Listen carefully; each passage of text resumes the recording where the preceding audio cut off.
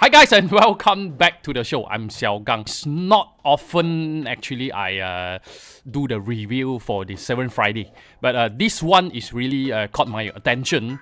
I think this is the new latest, they call it ME series, ME series. They also call it the Maya language to play with the watch design. Maya stands for most advanced yet acceptable. I'm not sure what's the meaning, but they say it's play a significant role in 7FRIDAY design.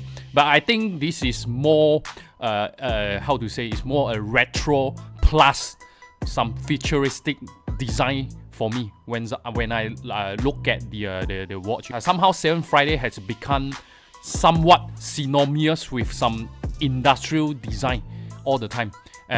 But this one is more with the unique retro futuristic design which I just mentioned.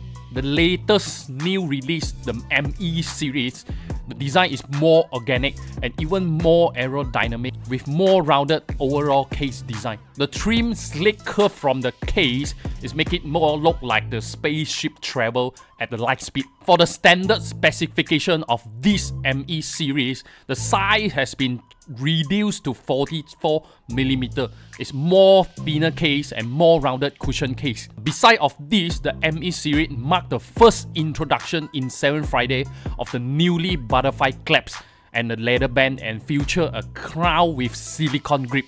Wow, this is so much interesting. I'm really in love with the new ME series of the dial design.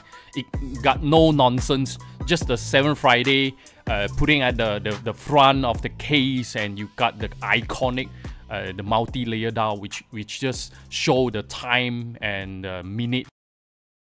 Well, if you are looking for an all-occasion 7FRIDAY, I think this is the one for you.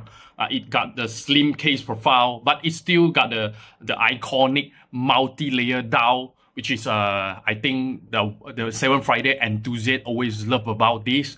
And you get the fresh look, the minimalist, the design of the overall design. What you guys think about this watch? Comment on below. I will see you guys in the next video. I'm Xiao Gang. Bye.